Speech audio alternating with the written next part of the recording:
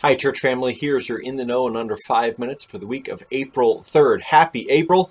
It was good to have Dave and Jessica Wolf with us in the Crosspoint living room on the 3rd. Dave led us in worship alongside the Crosspoint team, and so it was good to be able to gather with them.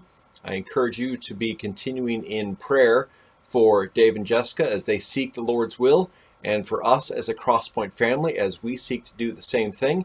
We want the Spirit to lead as it relates to Dave potentially joining our staff as an additional pastor, strengthening the area of worship, strengthening area of discipleship.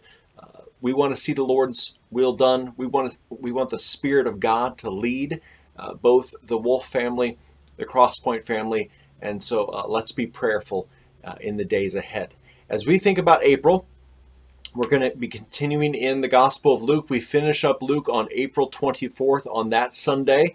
And so we are approaching the end of this Gospel, and we're tracking along with the Passion Week, the days leading up to Good Friday and Easter morning. And so as we think about those dates, April 15th, Good Friday, we will be alongside Eureka Bible to remember the cross, remember his sacrifice, to celebrate the Lord's Supper together, 7 p.m. at Eureka Bible. I'll be preaching. Their worship team will be leading us in worship. And so I hope you can make it that evening, April 15th, Good Friday, 7 p.m. at Eureka Bible. Easter morning, 10 a.m. We will be together at Crosspoint. The Crosspoint family gathered together in the Crosspoint living room. All the generations. Sun Chasers does not meet on Easter morning. It's an opportunity for the entire church family to be together to remember the resurrection, remember the new life that we have in Christ, remember the reality that He is risen, and that has changed everything. And so I hope you can join us that day, 10 a.m. Easter morning on the 17th. I hope you can invite somebody.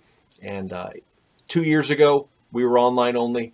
Last year, we were 2 services. This year, 1 service only, 10 a.m. We're going to pack out the living room, so I encourage you to join with us.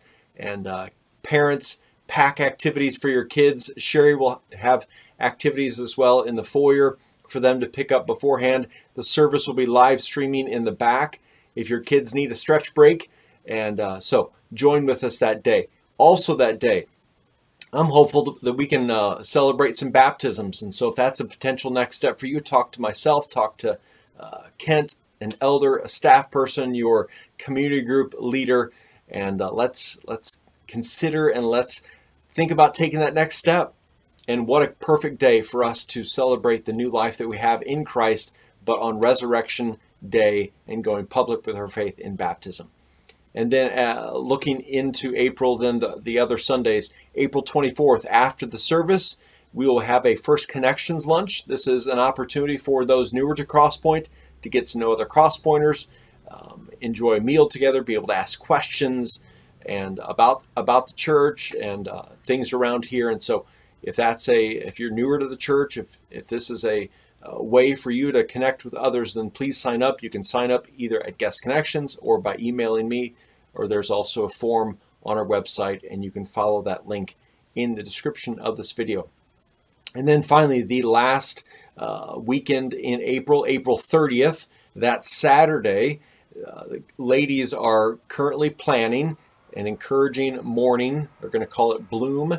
And this is an opportunity for ladies of the church, all generations, to gather together, to be encouraged. We've got a speaker coming in, and a chance for women to be alongside other women and to encourage one another in the faith. And so I hope you can join in that.